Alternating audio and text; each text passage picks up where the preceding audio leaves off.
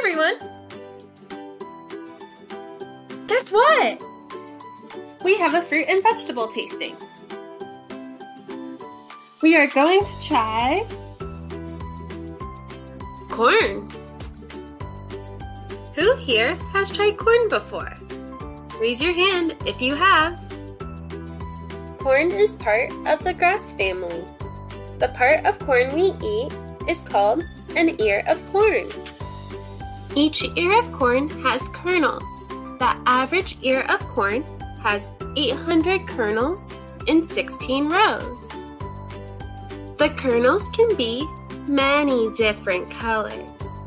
Corn can be purple, yellow, white, black, and orange.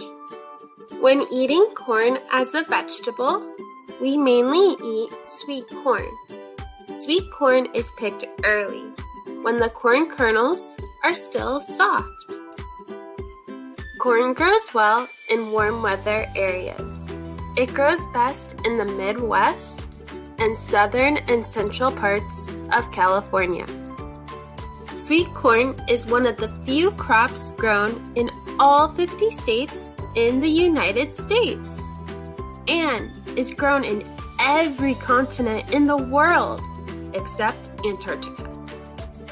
Corn has been seen in North American history for thousands of years. Ears of corn have been found in caves in Mexico from 7,000 to 8,000 years ago. Native Americans taught American settlers how to grow and harvest corn. Corn is full of B vitamins. What do B vitamins do? B vitamins produce energy in every cell of the body. They are found in your muscles, heart, and brain. Now, it is time to try corn. Think, did you love it, like it, or not today? Bye everyone!